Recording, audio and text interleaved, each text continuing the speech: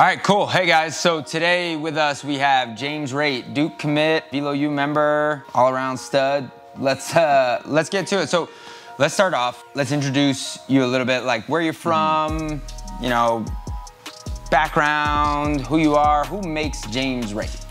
Yeah, so I mean, like you said, James Raidt, I'm a 2023 Duke commit. I'm from Stamford, Connecticut. I throw baseballs. I go to King School. Kind of grew up playing baseball. I've been doing it since I was 4 years old.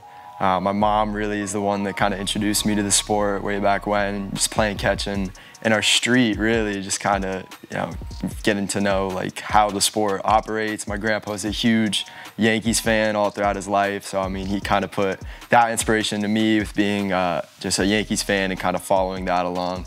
So I mean, it's been a fun journey so far. Cool. So, yeah, that's super interesting. Your mom is the one that put it on. Obviously, then she probably has a big connection. I'm assuming by grandfather you mean on her side. Yeah. So she obviously has a big connection to her father, which is awesome. And so, like, let's, you know, baseball being this platform to really allow you to compete and showcase who you are, right? What do you derive the most from, let's say, like, competition, like in a game? What do you feel is like the most, you know, beneficial to you out of doing that?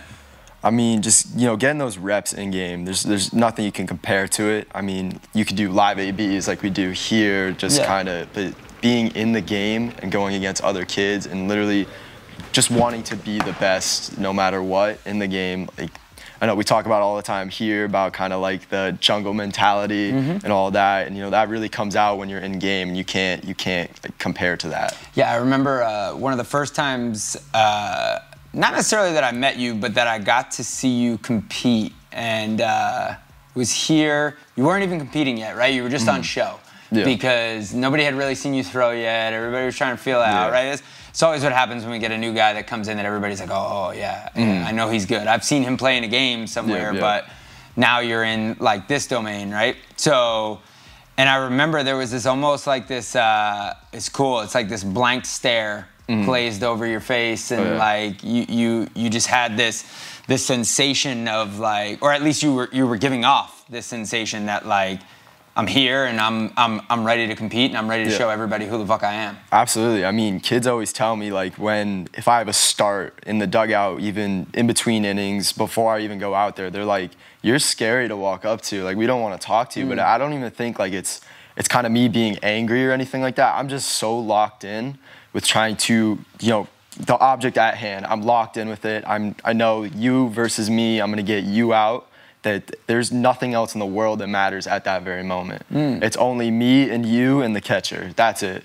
It's pretty interesting. So there's a lot of young, you know, people that follow us as well. And then like, I guess selfishly, like I have young kids of my own. Like, how do you think that happened? Like, how do you think you like actually learned or developed that trait?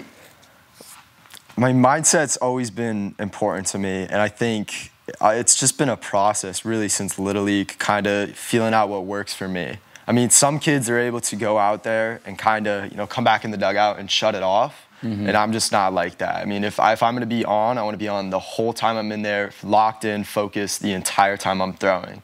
So it's just kind of, it's something that I've developed over time. I mean, there's not really a specific like game or something like that where I really, you know, felt that I locked in. I mean, I kind of lied there. I mean, one specific moment that I remember was throwing against the real ballers in game in Georgia. I believe it was 2 years ago now, or a year ago. Ferbs, absolutely. But that game, I think that's probably the most locked in I've ever been. I actually remember that game where Raidt pitched against my guys in Georgia, and it was, I think it was Alpharetta or Kennesaw, one of those, but he was very dominant, I will say. And the reason why I knew he was really dominant that game, a lot of my hitters, I got about 5 or 6 lefty sticks that are really good, and he's a righty, and they were coming back in the dugout saying, man, I can't pick up his slider. It's pretty damn good. And when my guys are coming in, they're pretty good hitters, and they're saying that type of stuff. I know the guy's a dude. But again, Raidt, he is filthy. He had a great game that day. Probably one of the reasons that he did so well, I will say, is I did not pencil myself in the 3-hole that game, right? That would have happened. Maybe he has a good game, but I pinpoint 420 dead center on him. It's a movie, it goes viral. But anyway, Raidt, great mound presence, great stuff. I really like his personality all around. He's going far in the game. Real talented kid. And I mean, Cool. It's probably one of the best games I've had to date. That and the Georgia Bombers game I threw in this year. But I mean, like I said, it's just been something that's kind of developed over time, and I think it reached its peak during that So do you game. think like, you think it was developing until that moment and then that sort of like cemented it? I think, yeah, that's probably a good way to say it. It all kind of just clicked then. Like I found it, like that game really said, this is what works for me, this is what I'm gonna go with. So that's just kind of, I've rode that wave until now, and it's just something that I'm not gonna stop with. Yeah. Were you recruited before that game with Ferbs? Yes, so I was recruited. Against Ferbs, sorry. Yeah, so the recruiting process really started for me summer of my 8th grade year, I want to say. Just kind of some slight interactions with coaches and then going to camps and stuff like that. I did a lot with Boston College and going to their camps and stuff like that. And then I ended up committing September of my sophomore year. So it's just kind of, it's been a pretty long process up until now, but I mean, it's one that I'm definitely thankful to have gone through. It taught me a lot of life lessons, a lot of lessons in general, not only with the sport, that I kind of, it'll help me throughout my life, so. Yeah, wow, okay. So like, what life lessons in particular, like what was, let's start off with this, like what was difficult about the beginning stages of it? Just kind of getting to kind of deal with failure, like in a way, because you got to realize, like, some coaches, they're just not going to have any interest in you. They're not going to want to talk to you, and kind of, I mean, that relates to life a lot. Do you still remember those people? Of course. That's what drives me now. Are they in your conference? Oh, yeah. Okay, a couple of them are. Cool. But it's just, it's something I've carried with me, because in life, I mean, not everybody's going to like you, and it's just something you got to deal with. You can't sit there and kind of whine about it. You just got to pick it up and move on. Yeah, 100%. You know, I was talking to somebody recently because I've had some recent loss in my life, right? And I was remembering how they talked about the people and how they were so loved and how they were so revered and like just they were just so wholesome and good-hearted, right? And I just thought, I was like, wow, I don't think anybody would ever talk about me that way. Yeah. And I was okay with it, though, at the same time. And I think that's sort of what you're getting at, is like, you know, you got to wear that chip. And that has to have that sort of, that fire that burns inside of you that, absolutely, you know, you can't have everybody like you. If everybody likes you, you're doing something wrong. Exactly. I mean, my dad, he always tells me, he's like, if you think I give a shit about what people think again. Because that kind of, it's very true when you think about it, because like you can't worry about other people's opinions, and I think that's where a lot of kids get caught up, especially in our sport. It's kind of thinking too much about what other people are going to think about you. And I mean, now with recruiting, starting so young, it's like they always feel like they have these eyes on them, like there's someone that's going to judge them no matter what they do. And I mean, in a way, it's kind of true, but I mean, you just you can't think like that. Yeah, well, I mean, it's kind of hard not to think like that, right? Because as you just said, it is kind of true, right? Yeah. You know, I think we had a conference or like one of our educational series last year with Corey Mascara, who's at Wake, and he said, you know, the kids nowadays have one of the hardest times ever because everything they do is on display, and Absolutely. I think that's so true. Absolutely. So I think it's sort of extremely impressive, not sort of, it's extremely impressive that you've had the capacity to sort of block that out, even when you had those who said they didn't like you, or at least even if you didn't block it out, you transferred it into motivation or into sort of this underlying burning sensation. And how do you think you did that? Why transfer, or how have the capacity to take this sort of dislike or disapproval and transfer that into motivation? I mean, I wouldn't even say it's a kind of a disapproval. I mean, I kind of always had an understanding of kind of what the stakes were. Like when I'm throwing in a game, like, you know, I look behind the plate and there's 6 dudes there. Like it's kind of hard to ignore, but I I mean, for me, it's always just goes back to the love of the game. Like, cause I'm not out there trying to showcase anything. I mean, to me, I treat every game like I'm in Little League. I'm just out there having fun. I mean, it's just the way I go about it. I mean, that's kind of comes from my mom once again. I mean, she always tells me to have fun no matter what. I mean, it's just kind of like, I don't worry about it too much. Yeah, I mean, I find that so interesting, though, that you relate fun to this super intense, locked-in competition. Yeah. So it speaks to a little bit of you, right? Of what you actually define as fun, right? So is it fun? Like, did you have fun if you didn't win? No, Okay. I'm huge fan of winning. Like, Yeah, I guess because it's so odd to hear super locked in. Yep. But yet I'm just trying to have fun, and I think that's an impressive trait. And you know, with all these things and all these mindset things, right? And it's the real purpose of doing these combos with athletes, and really because number one, I want other athletes to understand, like, you're not alone. Like, everybody's Absolutely. probably experiencing the same thing you're experiencing, right? Yeah. Our biggest or easiest route to like true psychosis is to believe like we're alone on this planet. Absolutely. And we're alone in like our thoughts, and nobody else feels the way I do. And but the essence of like understanding how you derive, you know, your motivation, your pride, your desire, I think is truly what I want to try and get out of these things. And I think it's impressive the way in which you do it. So let's go back to you're recruited, right? Yep. Now I'm assuming you announced it at some point, right? This is pre us knowing each other. Definitely. Yep. So what's the emotions there? I mean, immediately after recruiting, I had a sense of responsibility. Because, I mean, most kids, they'll live off that high. For me, I told my parents, we celebrated for a minute, and then immediately I was like, it's time to get to work. Because, I mean, I tell kids all the time, they're like, oh, like, you're going to Duke, oh, you're set. I'm like, I haven't done shit. Like, I literally have not done shit. I mean, I'm still trying to prove to myself and to everybody else why I deserve to go to Duke. And to me, that sense will carry with me no matter what I do. When I get to Duke, I mean, whichever route I go, it'll be with me. Because, I mean, like I said, like, I haven't done anything. Like, yes, I've committed, but still, I'm still trying to prove things to myself, prove things to other people that, like, I'm here. Like, this is who I am. Yeah. I was listening to a book by Cameron Haynes. He's a bow hunter. The book is called Endure. And he talked about the imposter syndrome that gets placed on people who are great. Yeah. And those who are great all possess it. And if they don't, they're probably not as great as they think.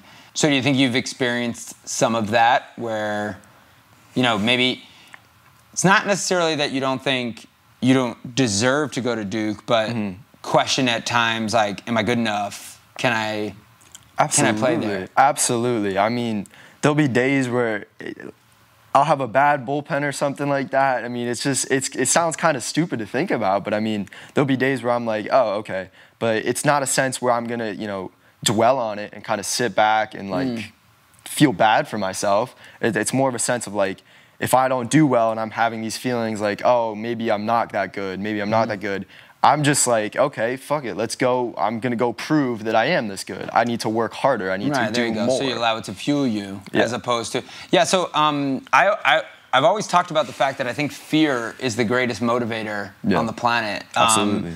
When harnessed, right? And, you know, I think imposter syndrome is really not much different, right? You're just fearing that the world will be like, oh, wait, they figured it out. I'm not as good as I am, or I'm not that smart, or I don't know anything. Yeah, so like, cool. So, you know, and it seems as though those, you know, in your shoes and guys that are going to continue to be really successful, right?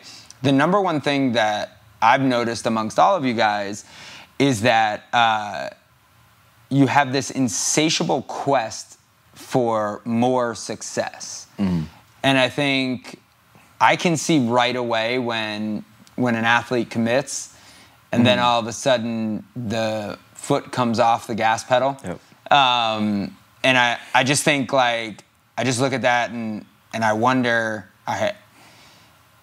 I'm just really trying to get them to understand, or I guess, you know, needing them to figure out the fact that, like, man, that is going to have ramifications for the rest of your life. Absolutely. That is the mentality you take. Absolutely. I mean, like, I watch a lot of podcasts with, like, Navy SEALs and stuff like that, and it's like, how you do something is how you do everything. So if you're a guy who's going to commit and be satisfied with that and kind of take a step back, like, that's just who you are as a person. And I mean, that's really hard to change. Like you said, you're going to be that guy for the rest of your life. You're going to take that with you for the rest of your life. So, I mean, it's kind of interesting, too. I mean, like you were just talking about, you know, never kind of being satisfied with the success you have. It's like, you're always moving forward. Like, I'm always trying to move forward. I mean, if I hit 97, I'm then trying to hit 98. I'm never satisfied with what I've done. I love kind of talking about mindset because I used to be one of the guys where if I'd have a bad inning, I'd let it snowball and snowball and snowball, and it'd kind of carry with it. How'd you stop that?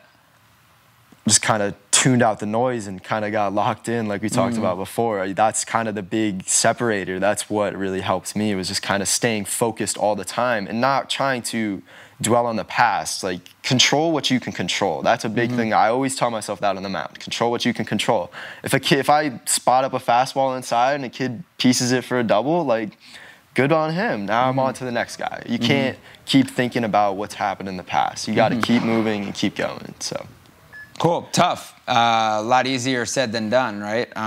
Especially when there's big stakes. Yep.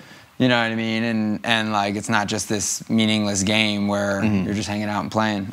Do you spend time envisioning your future, or, you know, how do you sort of approach day in and day out, right? Because, listen, I know you're super consistent. I know that, you know, like, discipline is at the forefront of, you know, one of your key character traits. Like, how do you sort of approach that to ensure that is there?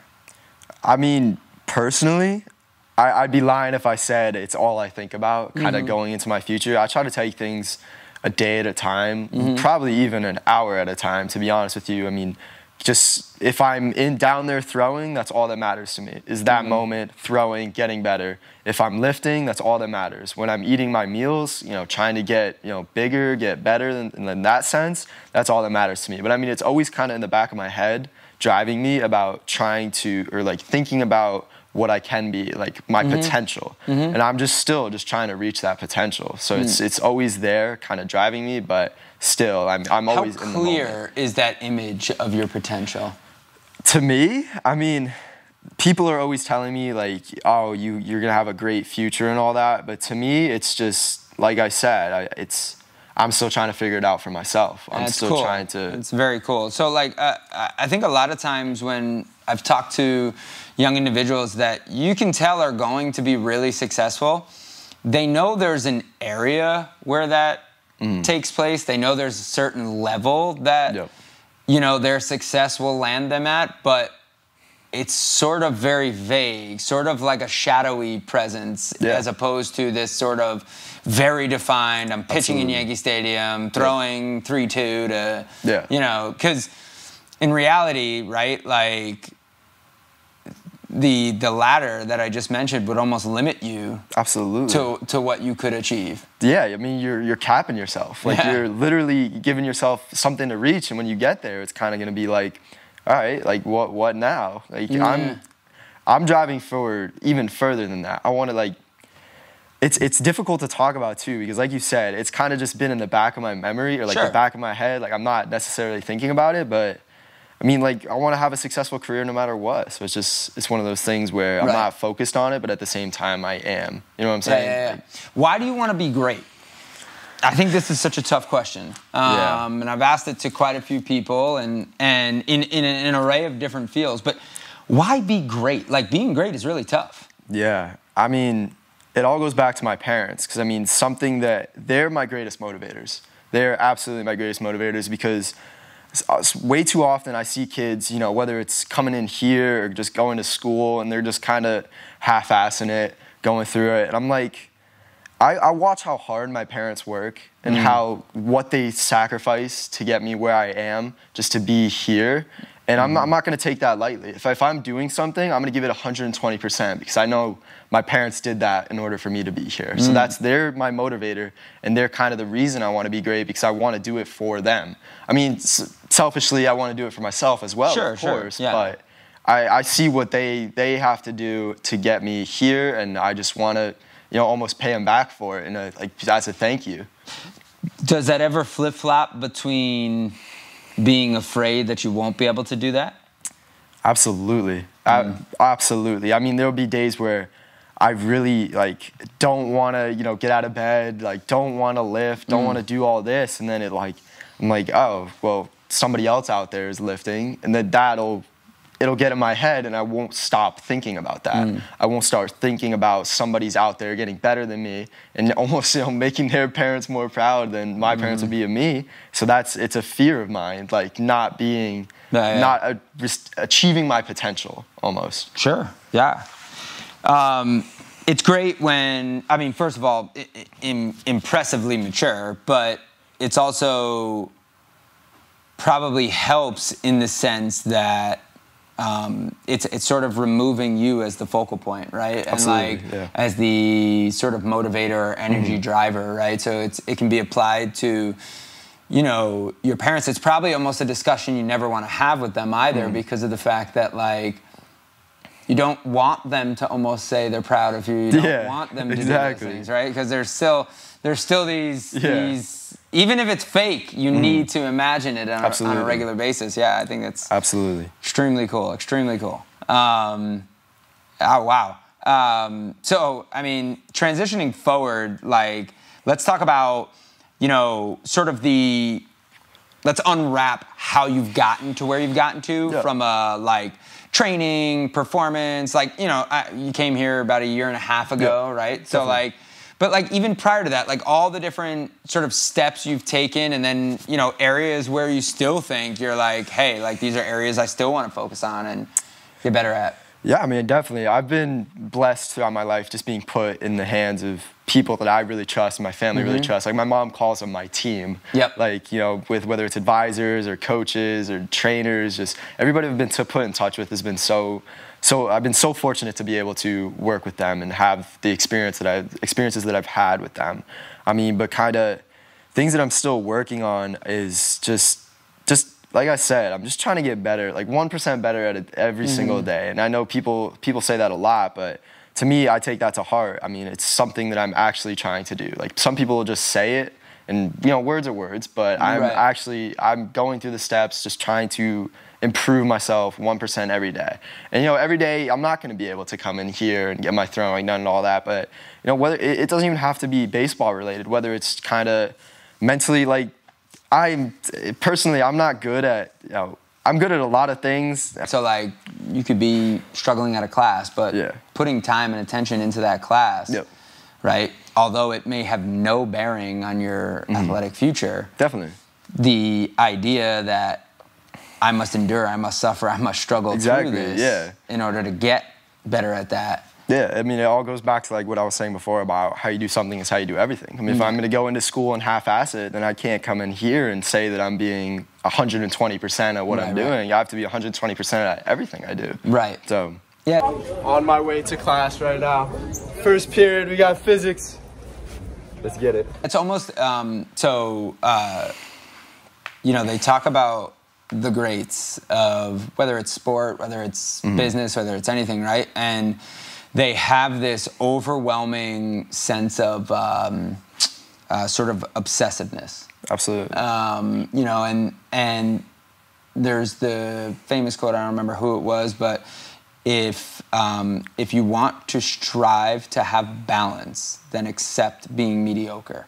Because there is nobody that is great that is not obsessive. Absolutely. And I think it's so impressive, right? So yet at the same time, that must mean then we must limit all these other interactions in our life, because if we must be who we are, exactly, at all times, then we can't have too many different stimuluses coming into our life. Yeah, most definitely. I mean, it's a difficult balance, kind of dealing with it all. I mean, some people, you know, don't like the pro players, like all they have to worry about is baseball. I mean, there's definitely outside influences on them. Sure. There's a ton to think about and stuff like that. But for me, I can honestly say that baseball is all I think about.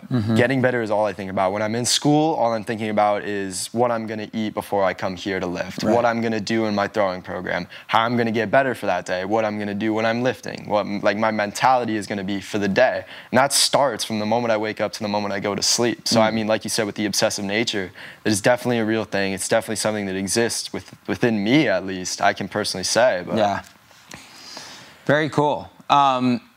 Okay, so we're coming up on your senior season. We have a huge off season ahead of us, right? Yep. Our main focal points this off season is, you know, getting a handle on our nutrition, which, you know, obviously when you reach sort of the level you're at, right, we realize that nutrition is just as much of a job as pretty much anything else. For breakfast this morning, I have 2 pieces of whole grain toast. I'm gonna throw some peanut butter on. I'm gonna slice up a banana, throw a little bit on top too. I'm gonna have 2 eggs, a glass of orange juice, a yogurt, and that's pretty much it. I got the toast in the toaster right now, so just getting ready to get the day going. What the final product looks like, and right now I'm kind of on a bulking diet, so I'm eating close to 4,000 calories a day. So this in total is pretty close to 1,000 calories, considering, you know, I finished the rest of the banana. I have about 2 tablespoons of peanut butter on each piece of bread, and then the 2 eggs I cooked with 1 tablespoon of olive oil, which is like 100 calories or something like that, which is good as well because it gets my fats in for the day and all that. So it's pretty much a little life hack for you, throw in some olive oil with your eggs. So I'm gonna go ahead and eat this, then get ready for school. But so we got nutrition as a focal point, right? We have the development of, you know, another high quality off-speed pitch, and then further tunneling some of our other ones. How do you balance all of those different criteria that you're trying to focus on? I mean, it all kind of comes up at different points in the day, because like I was saying before, when I'm focused on something, that's all I'm focused on. That's all I'm trying to do. So whether it's, if I'm eating breakfast, that's all I'm worried about. That's all I'm focusing on. If I'm eating lunch, same thing, dinner, you know, pre-workout meal, whatever. But then when I'm down here, if I'm focusing on the pitch, that's all I'm focusing on. So that kind of helps me to balance it out, and not really think about it as a wide picture and, oh, I have so much to do, I have so much to worry about, and kind of getting better. Just really breaking it up and focusing on one thing at a time is just kind of, for me, it's the key, because it gives me one objective to reach at that very moment. I mean, that could be as simple as, you know, finishing my eggs in the morning, but that's a goal of mine, and once I reach that, I'm on to the next thing. Any sort of closing ideas that you sort of want to get across, or that you feel is something you struggled with greatly and you're just really happy that you've moved on from it? Like we talked about at the very beginning, but kind of this sense of I'm alone. It's just me. I'm the only person going through these problems. Something important is to think about is, like, no matter what you're going through, you're not alone. There's someone else out there that's going through it, and that's kind of, it's something that'll help you through the day. I mean, it can be as simple, like, as stupid as, oh, I have a test, like, oh, this is terrible, like, it's just me. But then think about the, like, 13, 20 kids in your class, like, they have to go through it too. They're going through the same thing. So there's always someone that's going through the same thing. And I mean, you're never truly alone. I mean, if you ever feel alone too, like, there's always people to go talk to about it. Like, you'll never be alone. So very, very true. Very true. Okay, awesome. Cool. Thank you. And for everybody that is on this, hopefully you got a great glimpse into certain tactics, certain mindsets, certain training tactics, and in even understanding the primary difference there between what motivates James as opposed to what drives James. And I think that's such a clear and necessary distinction. You know, we often talk about the fact that motivation is a very flighty and short-lived sort of accelerant, whereas deep internal determination and drives usually stem from very dense emotional things, such as the pride of a parent or the, you know, benefit that you could potentially bring to a multitude of people's lives. So hope you got a lot out of that, and thank you again, James, for sharing. Thank you for having me.